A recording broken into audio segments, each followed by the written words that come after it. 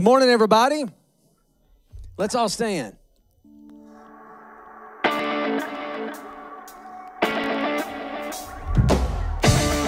Let's put our hands together this morning.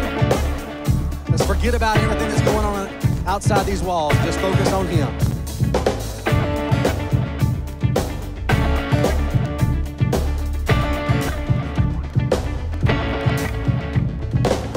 Come on, let's turn it up. We're gonna sing it out for all the world to hear. Oh, oh, oh. There's life for everyone. A new day has begun. Something to shout about.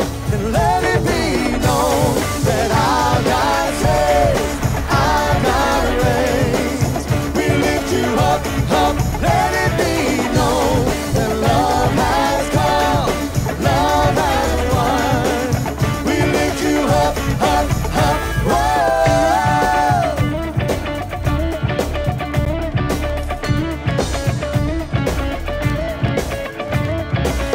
Nothing can stop us now. No one can keep us down. We found our voice again. Oh, oh, oh. No need for fear and shame. There's power in His name. Come on, let freedom reign. And let it be known that our God saves, our God reigns. We lift you up, up. Let it be known that love has come, love has won. We lift you up, up, up. Whoa.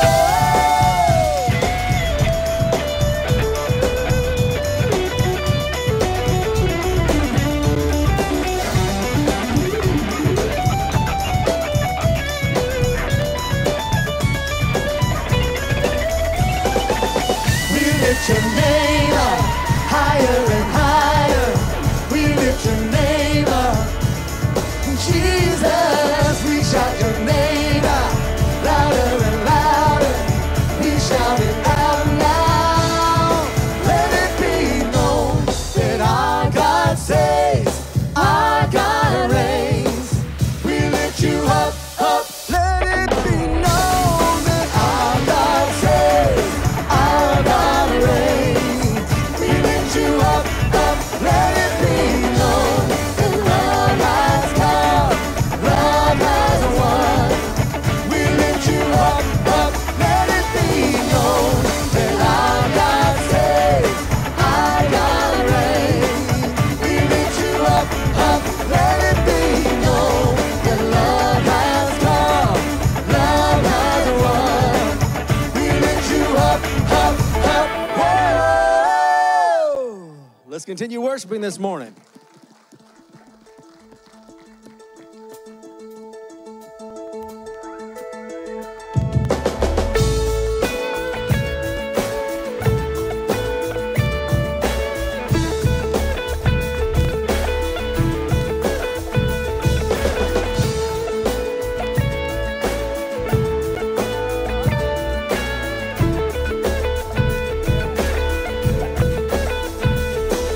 He's coming on the clouds.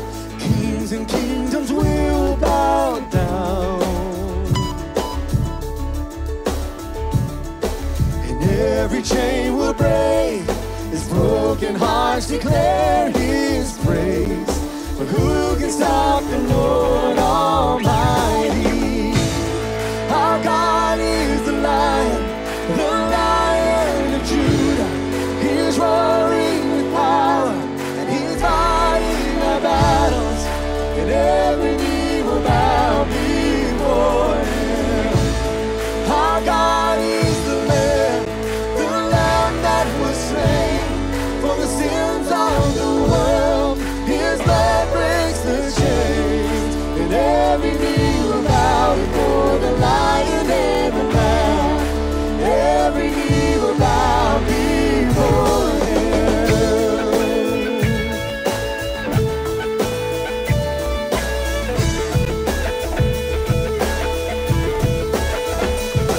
So open up the gates, make way before the King of Kings. The God who comes to save.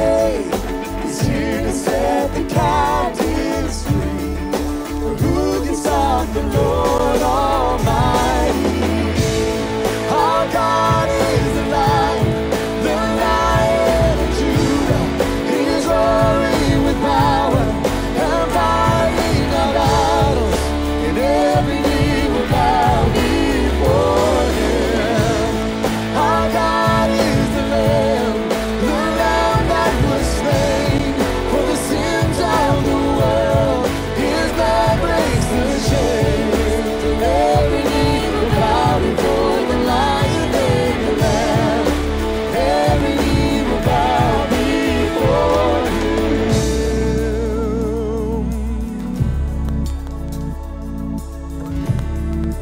Who can stop the Lord Almighty? Who can stop the Lord Almighty? Who can stop the Lord Almighty? Who can stop the Lord Almighty? Who can stop the Lord? Who can stop the Lord Almighty? Who can stop the Lord Almighty? Who can stop the Lord Almighty? Who can stop the Lord?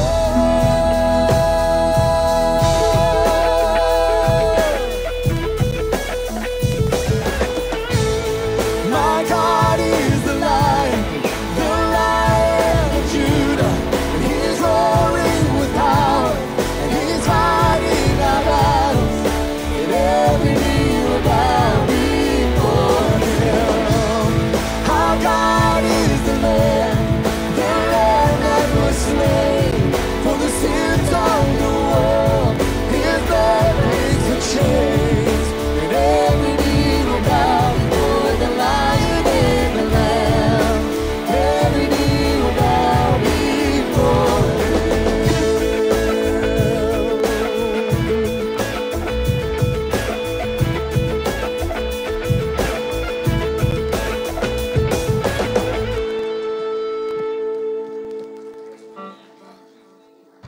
I love that song because I love that thought. Who can stop the Lord? Nobody. Are you listening?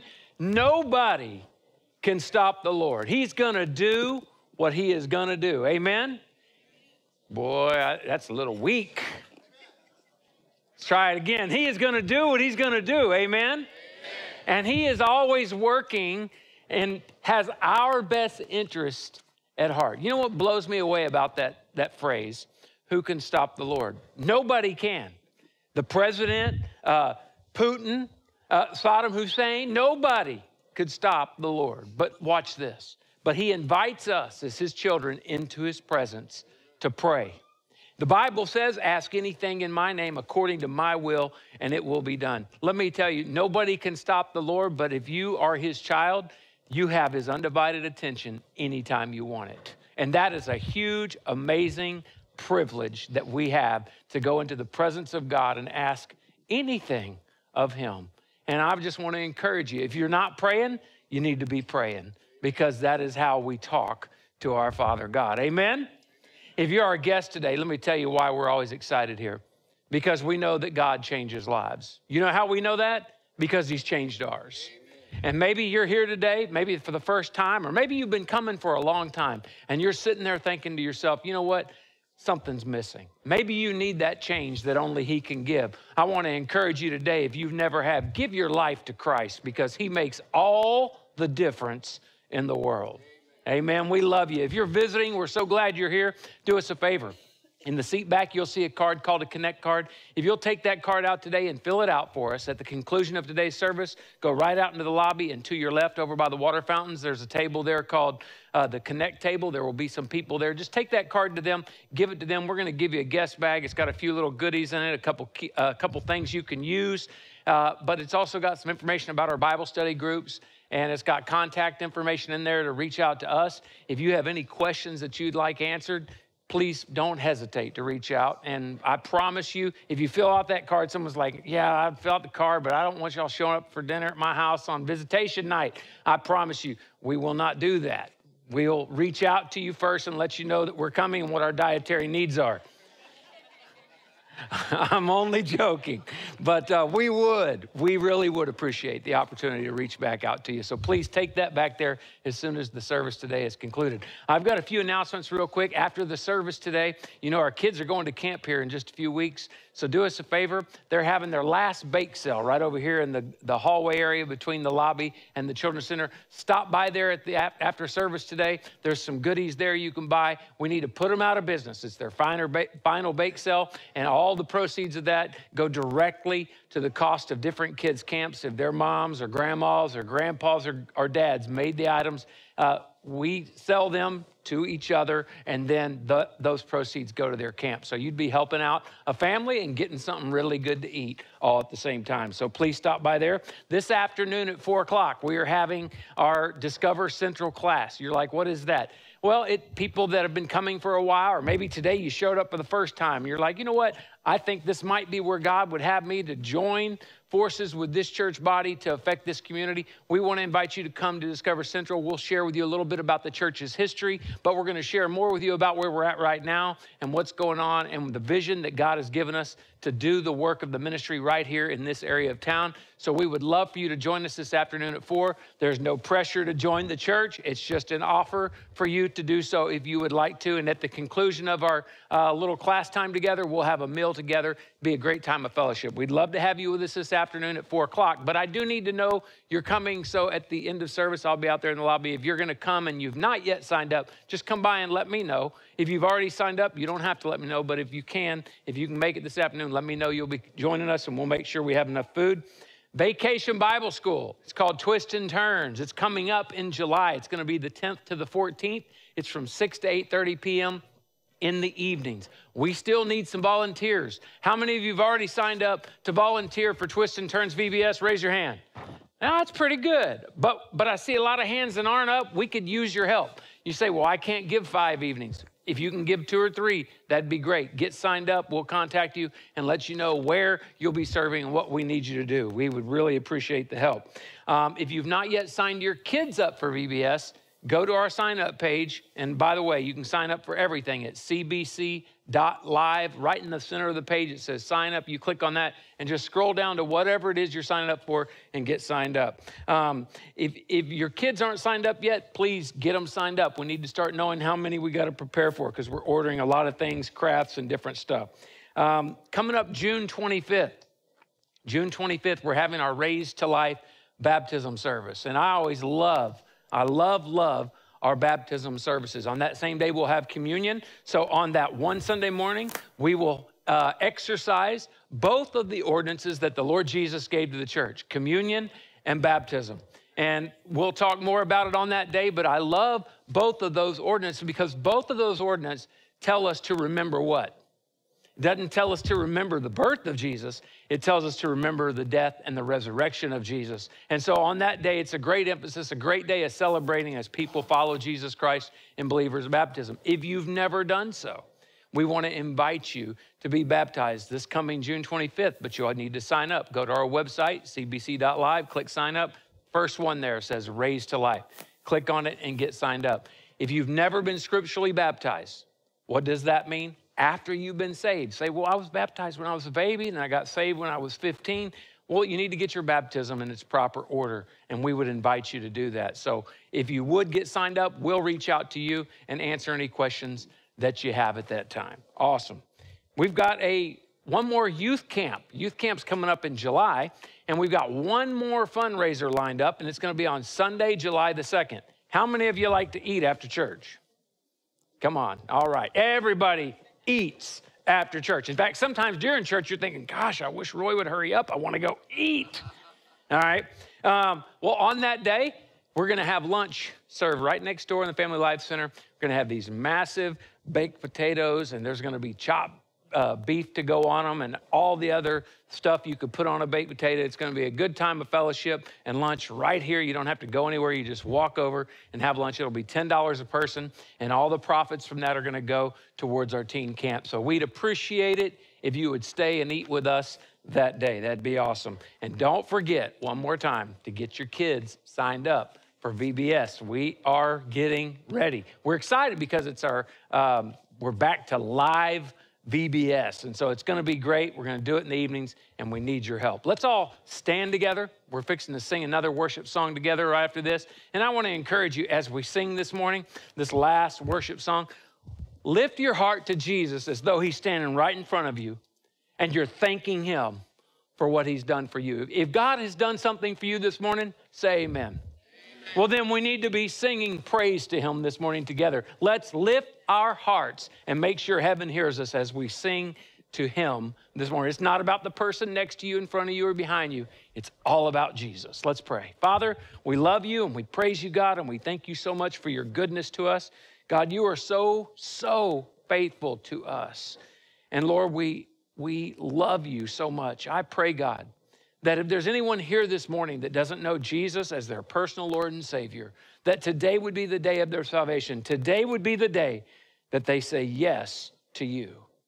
God, I pray that you'd be with Pastor Rick when he comes in a few moments. Empower him with your Holy Spirit. Use the words that are spoken to challenge us, to grow us, and to draw us closer to you. And we'll thank you in Jesus' name. Amen.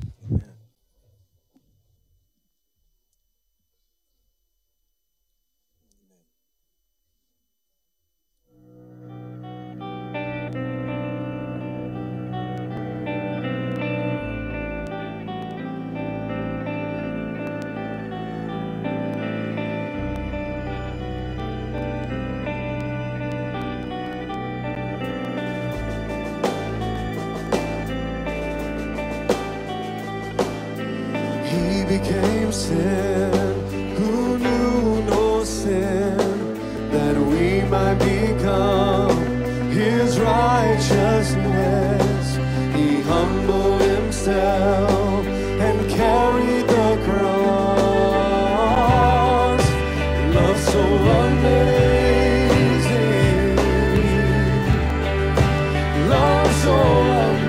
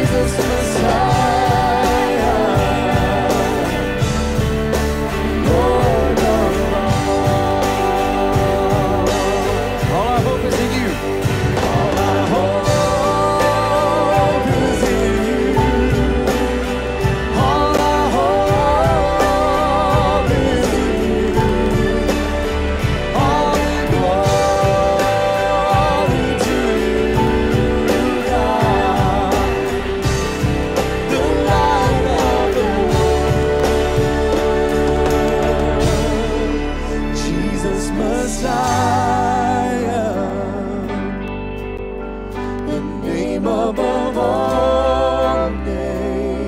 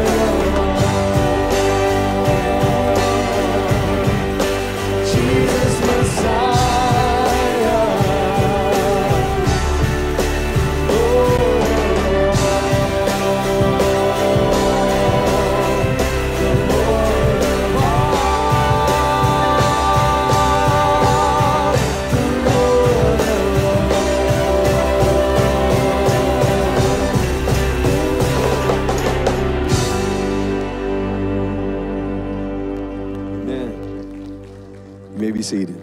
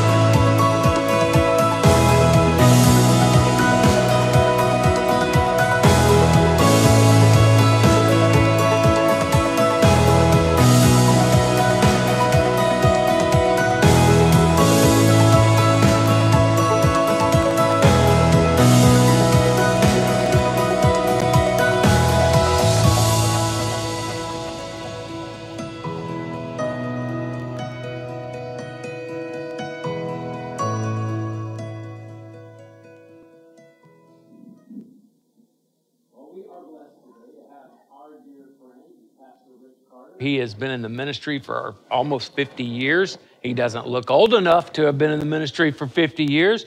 But I'll tell you, one of the things that I love and respect about him so much is he is so passionate about the Word of God, and he loves to teach it and to preach it. And he has been a great friend of my father and myself for many, many years. And he has served, he pastored in Mississippi, and then he went and was the vice president of Baptist Bible College, and then he went down to Richardson, Texas, where he pastored, and then he went back to Mississippi because the people there wanted him to come back, and then when he got done there and was retired, then he went and became the president of Louisiana Baptist University, of which you all know much about because our pastor's on the board of directors there. And and now he's retired, but he has not quit. He is booked solid. He's preaching all the time in many different places. And so I'll let him tell you more about what God's doing in his life, but you welcome him if he makes his way this morning. Amen. Thank you, Brother Rick. Thank you, Pastor. It is a joy to be here with you. I love coming to Central Baptist Church. I love both of your pastors. I love both of them. As a matter of fact, I do pray for Brother Roy and Shirley and their family. I pray for Brother Larry Maddox and Miss Debbie, and I pray for this church on a daily basis. I've done that for several years now, and so I love being here. I said to the first service this morning that when I'm with Brother Roy and, of course, Dr. Maddox, I feel kind of like what Paul said in regards to Onesimus. I am often refreshed because of you, and that's exactly how I feel when I have the opportunity to visit with them. It's a blessing to be here with you today. I'm going to invite you, please, to open your Bibles to the book of Proverbs today. You know, a lot of people, sometimes church people don't realize it, but the summertime is one of the most expensive times for a church. Utilities are up higher. You have youth camps that I'm sure this church is like our church is, that kids who cannot afford to pay their own way, and we never cause them to stay home. We always anteed up the money at the church. I mean, there's just a lot of expenses during this time of year, and if I can get all hooked back up here, that you don't really think of in regards to church ministry. So because of that, I want to talk to you today in regards to a subject that's very precious to me. Some people see it as a negative. I see it as a tremendous positive, and that is I want to talk to you about giving today. You know, let me begin by saying this. Number one, if you've never given your heart and soul to Jesus Christ, let today be the day. Let today be the day. The greatest gift you'll ever receive is the gift of Jesus Christ as your personal Savior. He'll walk with you the rest of your life, and when you die, he'll take you to heaven. What a gift, amen? That's so wonderful. Open your Bibles with me, as I said, to Proverbs chapter number 3. Going to read 2 verses of Scripture, and then we'll launch into my message today.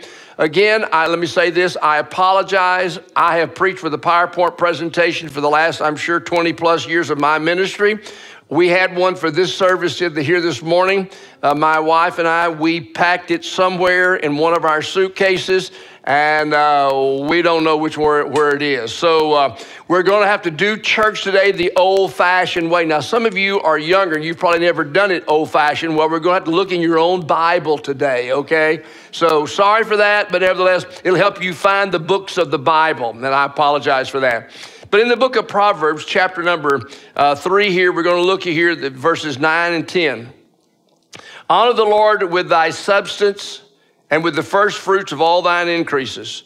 So shall thy barns be filled with plenty, and thy presses shall burst out with new wine. I want to talk to you today about the 3 greatest days of my life. The 3 greatest days of my life. The first greatest day of my life was the day I received Jesus Christ as my personal Savior. I did not grow up in a Christian home. My mother was a good woman, a very hard-working woman. She was a very stern woman. When my mother spoke, you knew you better respond. And you better do what she said, because she never spoke the second time. In my day, with my mother, she took action the next time. As a matter of fact, after I was grown and had a family of my own, we was over at my mother's house one day, and my mother and dad sitting there, and the news came on, and they were talking about people abusing children and this kind of stuff. And I said to my mother, I said, you know, Mom, if you were raising us today, we could probably have you arrested and put in jail. And without a beat, she said these words, yeah, but you better pray to God I never got out. That was my mother. Some of you may have had one similar to that too. I don't know, but that was my mother. But you know, my mother was a wonderful, wonderful woman. My dad, he was not a saved man. My dad was a drunkard. He and his brothers made bootleg whiskey, and they sold bootleg whiskey. And so I did not grow up in a Christian home. I probably, from the time I was born to the time I got saved, I probably had not been to church. You could probably count them all on one hand, like this right here. We were not a Christian family whatsoever. But then when I was 15 years old, my dad, just prior to this time, he was arrested for bootlegging there. We lived in Mobile, Alabama, and my dad had been arrested the 3rd time for bootlegging whiskey.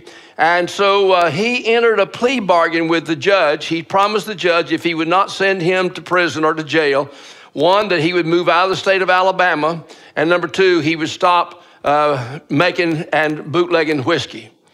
And so the judge accepted his plea bargain, and we moved just out across the Alabama line over into Mississippi, in a little town called Pascagoula, Mississippi. It's actually where our nation's largest shipyard is there, but the only thing most people know about Pascagoula is that's where the squirrel went berserk. Some of you recognize that song, all right. So we moved over to Mississippi. My dad did keep half of his bargain. He did move out of Mississippi, out of Alabama into Mississippi, but he didn't quit making whiskey and bootlegging whatsoever. He just got a new set of customers that he never had before. So he was not saved. And then I'm 15 years old. I'm working a job. I'm working at Charlie Bird's Gulf Station, the corner of Market Street and the highway there. And so I'm working 6 nights a week after school until like 10 o'clock at night. And so the only night I'm off is on Sunday. And in Mississippi, at that time, you could get your driver's license. Those days at age 15, I got my driver's license. I bought me a 49 Ford, paid $50 for it. It had been painted with a hand brush, had no floorboards in it, but that was no problem. I just put plywood right in there. You know those nice days you had those nice cars. Remember those days? And so I asked this girl if she would go out on a date with me. And she said yes. Boy, that shook me up, you know. And I was so excited. I went by her house on a Sunday afternoon, and I said to her, now, hey, I just want to remind you, I'll be about to pick you up tonight at 6 o'clock. And about the time I said that, there was a head that came out behind the door. Come to find out it was her mother. And she said to me, young man, if you're going to date my daughter, you got to come to church tonight. And I said, no, ma'am, I'm not coming to church tonight. Elaine and I, we have a date tonight. Well, then she stepped out from behind the door, and she came outside, and she got close to my face, and she said, now, young man, understand what I'm going to tell you. If you don't show up at church tonight, you're not going anywhere with my daughter. I believe I understood that. And so what happened? I show up at church that night. It's a little bitty startup church, a little small, tiny auditorium. There are not 20 people in that auditorium, 15 to 20 people in there. And that night, I go in there, and of course, like I said, I don't remember when the last time I'd gone to church was, but I'd not gone too many times. And this preacher gets up and begins to preach, and he preaches on hell on Sunday night. And I'm thinking, that old biddy, she told him I was coming. But that night, he gave the invitation. I trusted Christ as my personal Savior at 15 years of age. Wow. It's the greatest day of my life. I thank God for that opportunity to get saved. And I thank God that God saved me, and the Lord has been working in my life ever since. My second greatest day in my life was the day I married this woman right down here. It's been 52 years.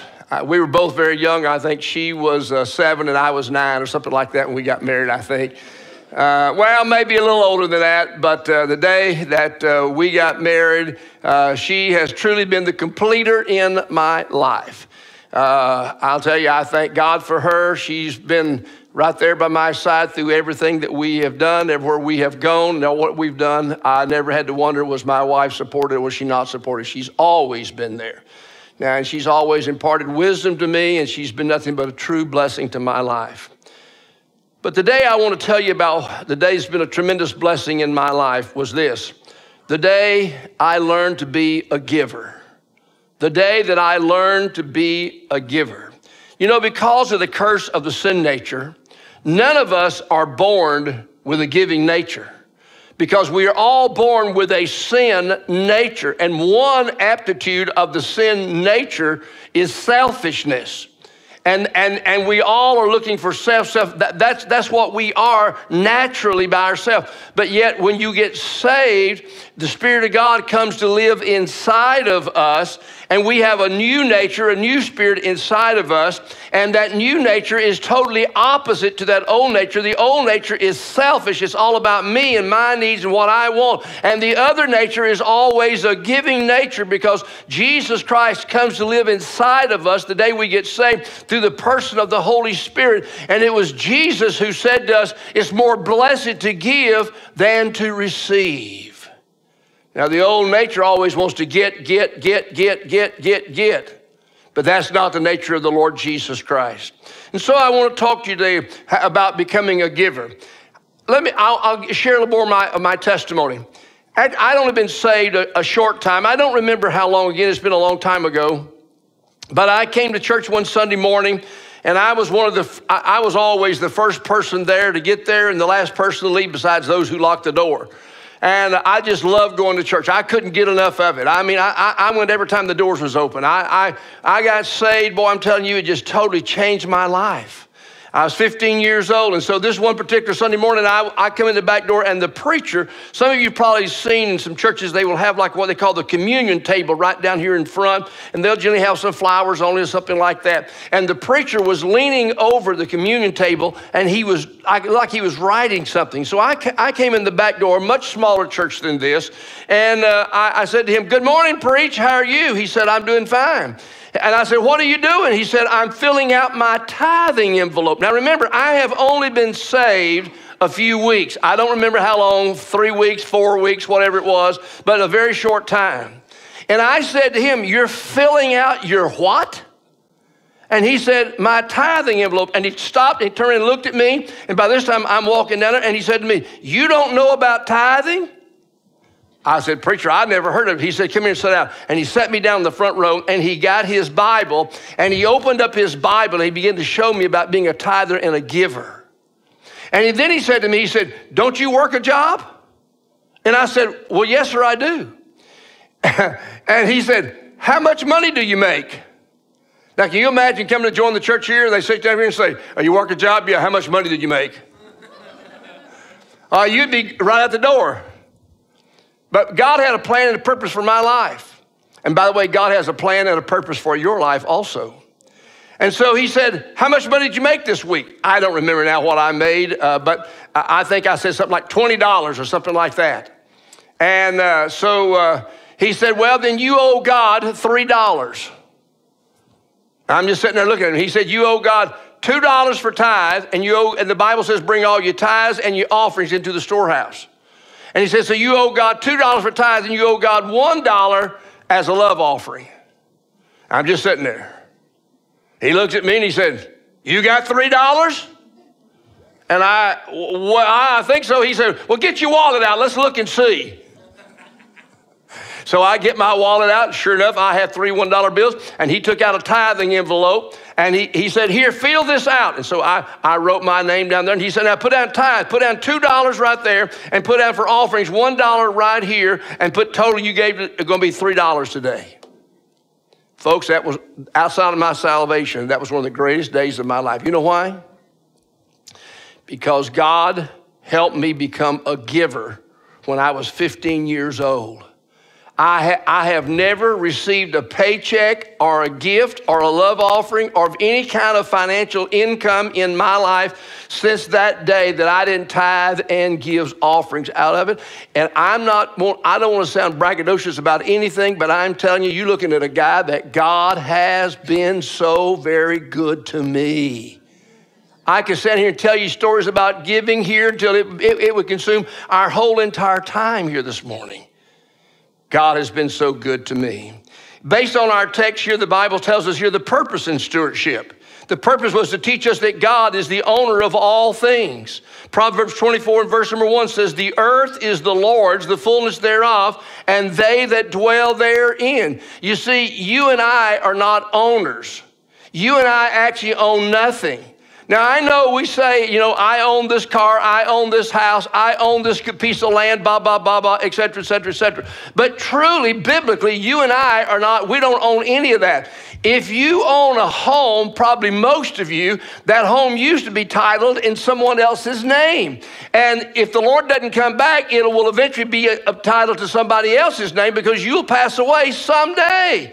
I mean, we are only pilgrims. We're passing through this world. We don't own anything here. We are only stewards. God is the only owner that there is. Now, listen to me here. Owners, the difference between a steward and an owner is this. Owners have rights. Stewards have responsibilities. None of us here are owners. All we are stewards. The earth is the Lord's, the fullness thereof, and they that dwell therein. God is the only owner, and you and I, we are stewards. You see, pride comes from believing that you and I are the source of our wealth. Oh, I've had people tell me, well, preacher, I got what I got. I worked hard for it. Well, so what? There's a lot of people who've worked hard that may not have what you have.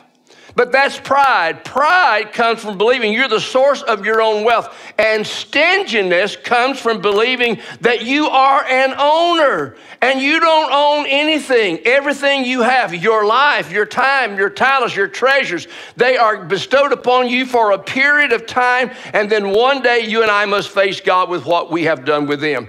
God is the only owner. And the Bible starts out here by saying, honor the Lord with thy substance and with the first fruits of all of thine increases. So we see here that first of all, God's purpose in our stewardship is to help us to understand He's the owner, we are the stewards. Secondly, there's the product of our stewardship, and that is with all our substance, we are to honor the Lord. Again, we are to honor the Lord with our time, with our talents, and with our treasures. I've had people who were members of my church say, oh, preacher, I would love to be involved in this ministry of the church or that ministry of the church or this ministry, but I just don't have time to do that. Then you need to change your life. You need to change your time schedule. Because I'm telling you, as the saying goes, there's only one life, and only what's done for Christ will last in eternity. What are you doing with your time? How are you serving God with your life? The product of our stewardship is with thy substance. Honor the Lord with everything that you have, with your time, with your talents, with your treasures. Can I tell you this? God did not save anyone and say to you, I just want you to go into the church on Sunday mornings, but don't be involved in anything and don't tithe and don't serve. God never told anybody that. But yet today, churches are literally full of people here in Houston and around our greater America today that they will walk in the doors, they will sit here for their time, they'll go out those doors and never serve God with any way with their life. You are being cheated by Satan. That is not God's plan for your life. God has given you time, God has given you talents, and God has given you treasures, and God expects you to serve God with every bit of that in your life. Now, I want to take a little byway here, and I want to mention something else to you. And I want to ask you a question here. You know, number one reason why during my years of pastoring, and as Pastor Roy said, I pastored almost 45 years. The number one reason why people would say to me, preacher, I don't tithe, and the reason why is, listen to this, I can't afford to. That automatically tells me that they have been listening to the devil. God has never told you you are excused from giving of your tithes and offerings. God has never told you that. So it tells me, number one, that person has been listening to the devil, number one. Number two, it tells me that they now believe the lie of the devil. And the lie of the devil, when he says it like this right here, oh, you can't afford to, what he is saying is that if you give to God through your local church, you are going to have less and won't be able to meet your needs. And that is a lie. That is a total lie right there. That's what Satan wants you to believe. And a lot of Christian people, they will trust God with their souls, but they don't feel like they can trust God with their money. Can I tell you today, I would never trust a God with the value of my soul if God could not be trusted with my money. Amen. Oh, think about it, folks. The Bible says, what shall a man profit if he gain the whole world and lose his soul? In other words, God says, your soul is more valuable than all the goods of the world. Here's the problem. One, you've been listening to the devil. If you're not a tither, you've been listening to the devil. And the devil tells you you can't afford it, or whatever excuse he gives you, it's a lie from the devil. Now, I want to mention something else to you here. Secondly, I want to ask you this. Are you a saver? Do you save money? Do you have a regular savings account, an investment account? You know, Brother Roy mentioned that I'm no longer working a job. I don't get the big check every Friday anymore. My wife and I, we use this phrase for our life. We're not retired. We have repurposed our life. But the same thing, we don't get the big check anymore. But you know what? Years ago in our life, we knew if Jesus did not come back, the day was going to come when I would no longer be working the job and getting the big check every Friday. And so we began to plan and we began to save money for this time in our life. Are you a saver? You see, if you're not careful, you'll begin to live from payday to payday. And that is biblically wrong for you to do that. Listen to what the Bible says in Proverbs 6 and verse 6. Go to the ant. God's going to give us an illustration here. Go to the ant, thou sluggard, and consider her ways and be wise. Now, what's God saying to you indirectly here? The ant does something that you're not doing, and the ant is wise, and you're not wise. What is the opposite of not being wise? Being foolish. And he says here, which having no guide or overseer or ruler, provideth her meat in the summer and gathereth her food in harvest. In other words, what the principle here that God is giving us is there is a work period of your life.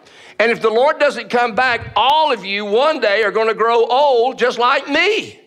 And you're not going to be having a job anymore. And what are you going to live off of? Are you going to live on welfare? Are you going to live in poverty? What are you going to do? Or are you going to become savers? You see, in the process of living life, everything tears up and quits. Whatever car you're driving today, at some point in time, you're probably going to have to buy another one. And you know what you're going to do? You're either going to pay cash or you're going to borrow money and pay high interest rates. If you own a washing machine and a dryer, at some time it's going to break and they're going to say, we don't have parts for this anymore. You're going to have to buy another one, and you're either going to have to pay cash or you're going to have to pay interest rates. Same thing happens with a washing machine and with everything we have. Everything in this world here is temporal. So my point is today, God gives us the principle of being a saver in life. And let me give you one more passage of scripture. Look with me, if you would, please, in Matthew's gospel, chapter number 25. In Matthew 25, listen here in verse number 14. He says, for the kingdom of heaven is as a man traveling into a country, and who calleth his own servants and delivered unto them his goods. Now, the person here who's traveling here is the picture and type of God. The servants are you and I, and his goods are the time, talents, and treasures that God has given to you and to me. Now look at what he says. And to one he gave 5 talents. Now, by the way, the talent here doesn't mean he's able to dance real good or sing real good. That's not the way the talent means. The word talent was a measure of money in the Bible. It was a measure of money. And a talent that day, today, 1 talent today, with inflation from that time to this, 1 talent would be equal to approximately $1,500. So God gave this first individual here, he delivers to him 5 talents, which means he gave to him about $7,500. And to the second one, he gives 2 talents, and to one man, he gives 1 talent. Now, God gives to all of us. But now I want you to notice the difference. He says here then, verse 16, he that received 5 talents went and traded with the same and made 5 talents more. And likewise, he that had received 2 talents, he also gained 2 other talents. But he that received the 1 went and digged in the earth and hid his Lord's money. And a long time the Lord of those servants cometh and reckoneth with them. Now, you and I, look here, you and I are living in verse 19. We are living in verse 19. The Lord, you are here, I'm here. God is giving you your talents, your time, your talents, your treasures that God has given to you. And then he says, after a long time, the Lord cometh and reckoneth with them. Judgment day has not come for me and you yet, but it's on the horizon. You one day will stand before God Almighty. Now listen to me. You and I both will stand before God Almighty, and you will give an account to God for every penny that's ever gone through your hands that you are responsible for, and so will I. And so look, so these people begin to stand before God. Now this is a picture of the coming judgment seat of Christ where you and I will stand. And so he that had received 5 talents came and brought other 5 talents, saying, Lord, thou deliverest unto me 5 talents. Behold, I have gained besides them 5 talents more. His Lord said unto him, well done, thou good and faithful servant. Thou hast been faithful over few things. I will make thee ruler over many things. Enter thou into the joy of the Lord. God blessed him. God said to him, thank you, you did a wonderful job, and I'm going to reward you now in your eternal life. Second man comes up. He said, Lord, you gave me 2 talents. And he said, thou deliverest to me 2 talents, and I've gained beside them 2 other talents. And his Lord said to him, well done, good and faithful servant. Thou hast been faithful over a few things. I will make thee ruler over many things. Enter thou into the joy of the Lord. Same thing with the second man. You see, not all of us have the same talents. Not all of us have the same abilities. But yet God has given you the ability to be what he wants you to be in your life. You don't need to judge yourself by somebody else sitting in this auditorium. Some of you here today, you have more talent, so to speak, in your little finger than I got in my whole body. But what are you doing with it? How are you serving God with it, with your whole entire life? That's what he's saying. Now, then the one comes up who God gave him 1 talent. Look what he says here. He said in verse 24, then he which had received the 1 talent came and said, Lord, I knew thee that thou art a hard man, reaping where thou hast not sown and gathered where thou hast not strawed. Now what did this guy do? Number 1, he began to say, God, you're not fair. You're a dishonest God. That's what he began to say about him. And he said, he began to lie. He said, God, you're requiring something of me that you've never given to me. Well, where did he get his talent to start with? God gave him to him. The master gave it to him. That's a picture of what God has given to you and I. And so, number 1, he began to try to lie to his master. And number 2, he tried to make excuses. And I want to tell you something, friend. There is no excuse you're going to have that you and I are going to have the day we stand before the Lord Jesus Christ. And God's commanded to us is that thou shalt love the Lord thy God with all your heart, with all your mind, and all your soul. And when you love God like that, I'm telling you, giving is no problem for you. It's not. And you want to follow the commands of God, not only in your giving, but you want to follow the commands of God in being a saver. And if you don't get anything else out of this message today, let me say this to you. If you don't have a savings account, you're not a saver. You ought to get right with God today and promise God tomorrow you're going to go to the bank and you're going to start a savings account. Because you need to. That is biblical, my friend. That's Bible right there. If you're spending up everything you get every week and you're living from payday to payday, you're living wrong according to the Bible. That's not how God ordained you to live. And I'll tell you something. You need to make the proper changes in your life. And so we see, but how we get our money and how we give our money and what we do with our money, one day we will all stand before God and give an account. And then we see the priority of our stewardship, and that is of the first fruits of all thine increases. Everything God has given to you, you ought to give a portion of it back to God. Everything. He said, honor the Lord. In other words, put God first in your life. Put God first. And I've already said today, if you don't know Jesus Christ as your personal Lord and Savior, we're giving you today the greatest opportunity of your life to be able to come to Christ and receive him as your personal Lord and Savior. And he will walk with you and live with you. And he said, I will never leave you nor forsake you. Your darkest day, God will be right there with you, right beside you. What a bargain in God. What a bargain. And so we see here that the product of our stewardship is of the first fruits of all thine increases. I used to have people ask me, well, preacher, are we supposed to tithe before taxes or after taxes? Well, that answers that question.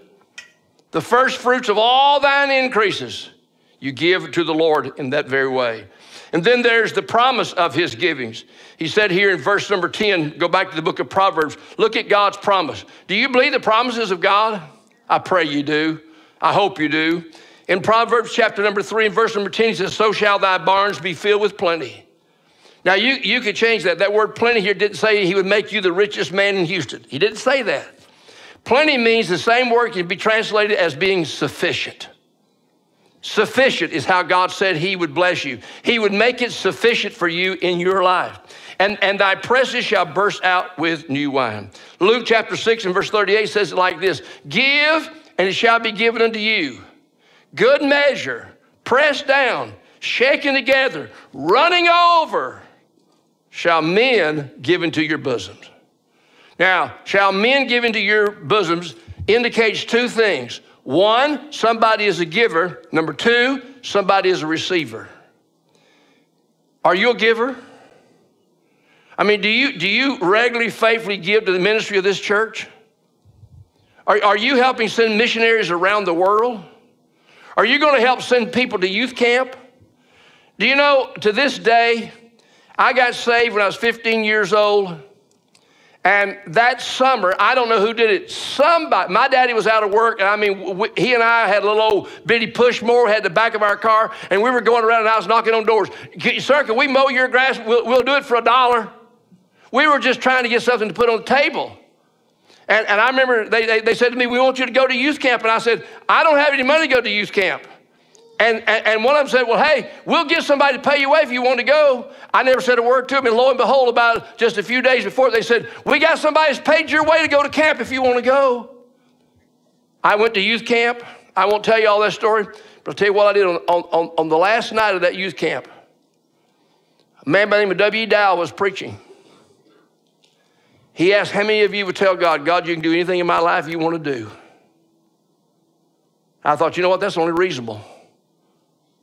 And that night, I walked down there. I was sitting on the very back row of this open-air tabernacle. I walked down that night. I knelt down right here. And I don't know why. Of course, your pastor, Dr. Maddox, knows this man, Dr. W. Dowell. He's with the Lord now. But I knelt down right there in front of the pulpit, and that man came over and knelt down like this right here. Put his hand on my head and prayed for me. I have never forgotten that. Now, later on, the next year, I surrendered to preach. But I'm telling you, my life was tremendously impacted that week by the teaching and the preaching of Dr. W. Dowell. And I don't know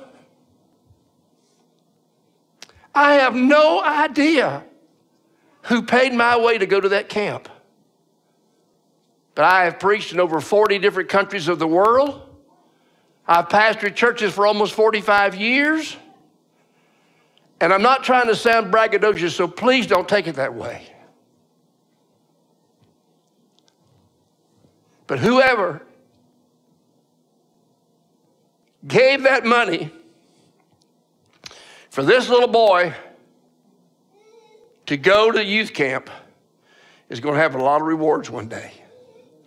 Paul says in 1 Corinthians 3, there, verse number 6, so that neither is he that soweth or he that watereth anything, but it's God that giveth the increase.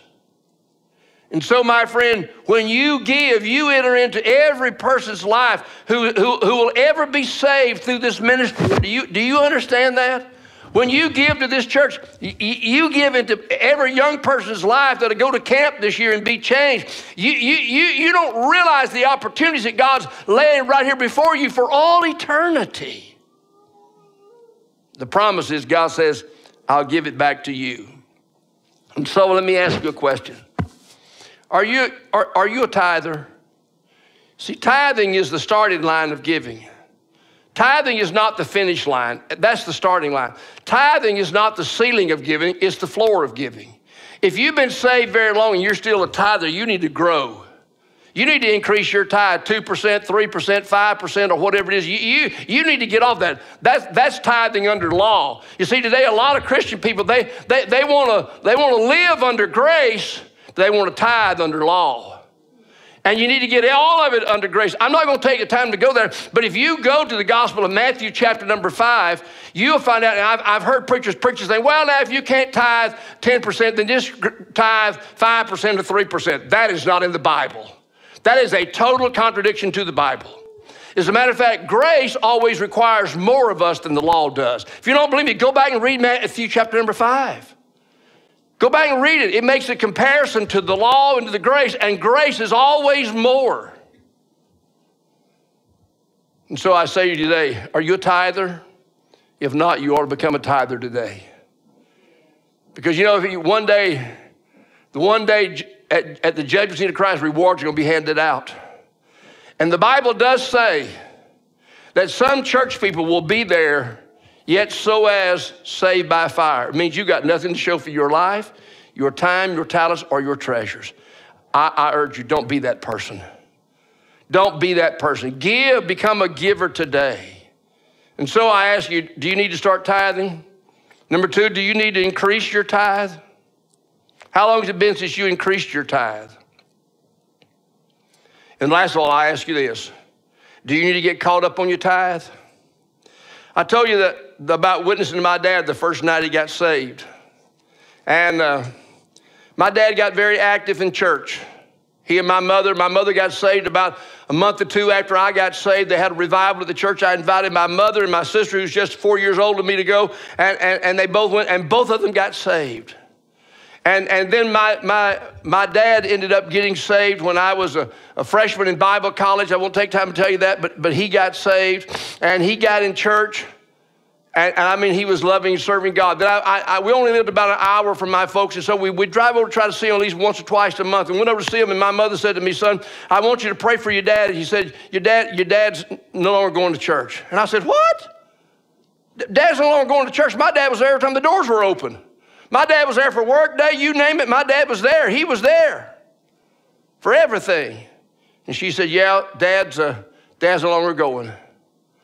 And I went out there to talk to my dad. I went out on the front porch where he was sitting, and I said, Dad, Mom told me you're not going to church anymore. What happened? And my dad used to call me Ricky Boy. And he said, now, Ricky Boy, I don't want to talk about that. You understand? I said, but Dad, he said, now, Ricky Boy, I said, I don't want to talk about it. And my dad, when he didn't want to talk about it, he would not talk about it. And I said to him, I said, Dad, I'm going to start praying that God will get you back in church. And every day that you get up and you breathe every day of life, I want you to understand that I have prayed for you, and I have asked God to get you right with him and get back in church. Let me skip several years. I'm overseeing my mom, my dad. And we're out there sitting on the porch again.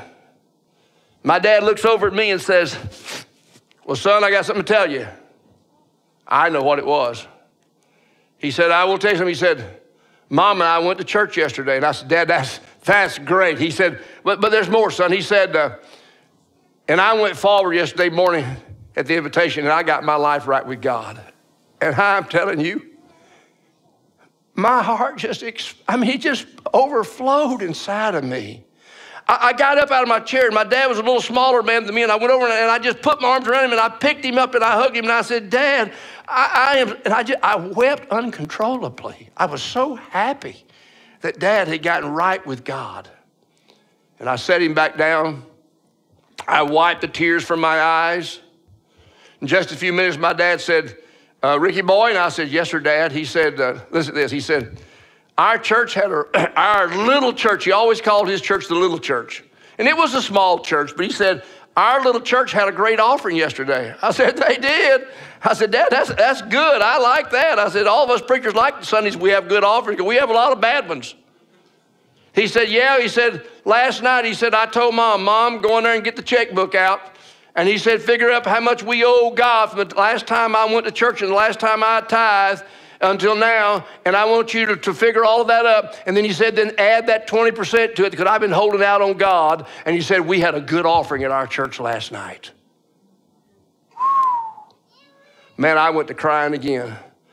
But I wonder what the offerings here would be at Central next week if everybody who'd been holding out on God got right with God and come next Sunday morning and said, I'm getting right with God.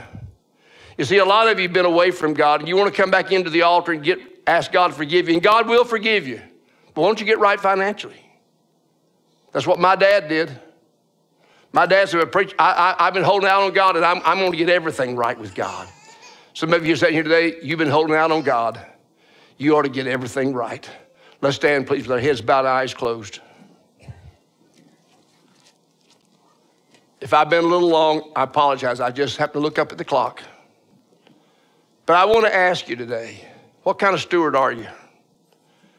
Are you a good saver? And that doesn't mean how much are you saving. It means the discipline with which you save.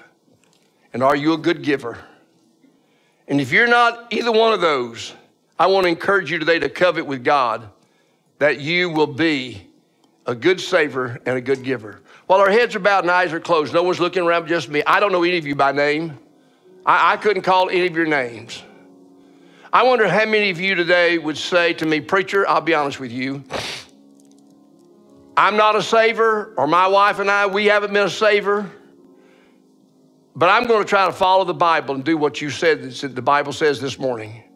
And I'm going to endeavor to start a savings account and discipline myself to be a real good saver. I wonder how many of you would just be honest about it. I'm not going to call your name, but how many of you would just say, I'm going to start practicing that because I believe it's right biblically. Would you raise your hand up? Just hold it up. God bless you. God bless you. God bless you. Thank you. In the balcony. Thank you. God bless you. I encourage you this week to get her done, boys. If you can only start out with whatever amount it is, be a saver. Number two, I want to ask you this. I wonder how many of you would say today, preacher, I've not been a faithful tither and giver, but I believe it's right. And this morning, I'm going to commit myself to God that I'm going to become a tither and a giver. Would you slip your hand up? Just slip up and put it back down. God bless you. God bless you. I see that hand. God bless you. I see that hand. Somebody else?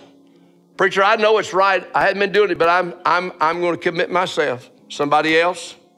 Somebody else? How about it? How about it? Oh, today, I pray you'll make things right with God. And I'll say two more things and I'm through. If you're behind on your tithe, I want to encourage you to get caught up. And last of all, if you don't know Jesus, I'm going to invite you to come to Christ today. Now, some of you this morning who've made decisions about being tithers and givers, I encourage you to come and get on your knees around this altar. Just number one, to thank God for how he's blessed you. Number two, if you don't know Christ as your Savior, come to receive Christ as your Savior today. So many of you are givers here. Be a good time today just to come and get around this altar and say, God, you've been so good to me, and I thank you once again, and I praise you for it. I'm going to pray, and we're going to have a verse 2 of invitation. If God's speaking to you, will you respond? Heavenly Father, thank you, Lord, for the kindness of these people to listen to me today. But Lord, more than listen to me, I pray, God, they have listened to the voice of the Holy Spirit. And God, I pray you've put in each person's heart, God, what you'd have them to do. In your precious holy name, I pray.